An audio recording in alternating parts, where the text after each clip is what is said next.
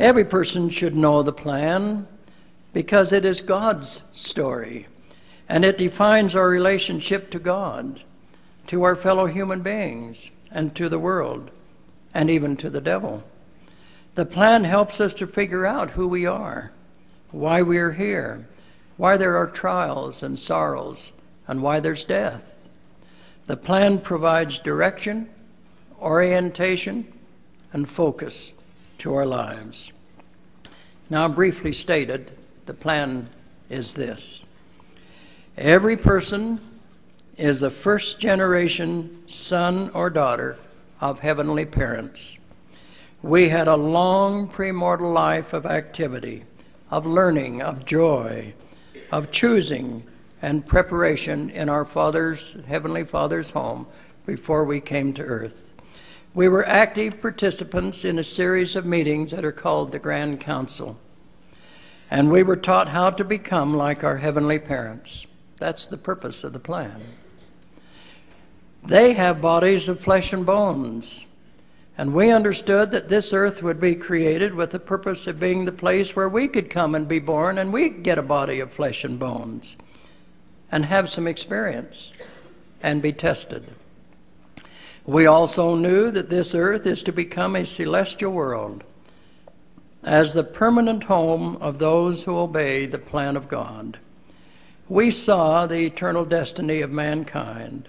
We saw the future glory of the earth, and we sang and we shouted for joy at the prospect of coming here to this earth because we knew it was one of the necessary steps toward becoming like God. You probably have noticed that in the proclamation on the family, the second paragraph, we are taught that you who are women were women spirits in the premortal life and will be women forever. Likewise, we who are men were men spirits in the premortal life and will always be men. The proclamation states that gender is, and this is a quote, an essential characteristic of eternal identification and purpose. There is a purpose in you being a woman. There is a purpose in you being a man. We were instructed in the Grand Council that the fall of Adam was necessary to provide a mortal environment, that it would introduce sin and death. But we also knew that Jesus Christ would be our Redeemer and that he would not fail. Because we trusted Jesus, we looked beyond the troubles of earth life. By our faith, we could see the glorious destiny, and we willingly agreed to come to earth according to the Father's plan. We saw the prophets and apostles and other church leaders chosen and foreordained. We saw those who would be mothers and wives of these spiritual leaders. We saw Adam and Eve chosen and foreordained, and Jesus Christ chosen and foreordained.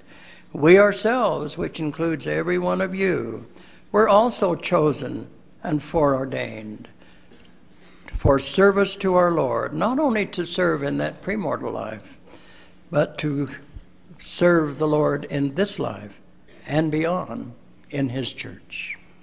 In the Grand Council, a contention arose among the spirits. It was apparent that if there were requirements and commandments and agency in our mortal life, some souls would be lost.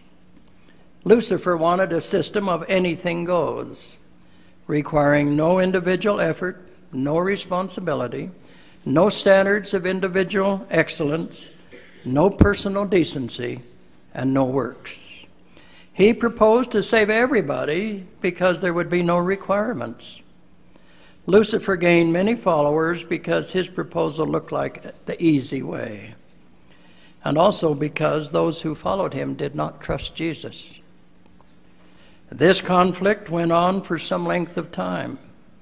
After a long discussion with adequate opportunity to change, we saw Lucifer and his followers cast out of heaven for rebellion. The same important issues that were there in the war in heaven are now at work among us here upon this earth, and they're just as wrong now as they were then. One of the consequences that came upon Lucifer and his followers is that they never will have the opportunity of being born into the world and getting a body of flesh and bones. That means they never will have the opportunity to become like God. We know, because we know the plan, that our life will not end when we die. Our eternal spirit goes to a post-mortal spirit world that is right here on this earth, where there is a continuation of learning and of activity and responsibility and interesting things to do. The Church of Jesus Christ of Latter-day Saints is in the spirit world, and I suppose we won't have been there more than about 10 minutes before the home teachers and the visiting teachers will call on us. They'll tell us where the meetings are held, and we'll be given something to do.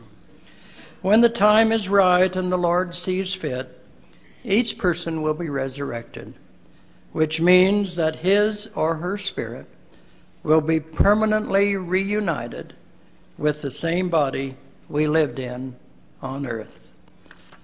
After resurrection will come the final judgment and an assignment to one of the degrees of glory. If we have been valiant in the gospel, we will be assigned to this earth in its celestialized condition.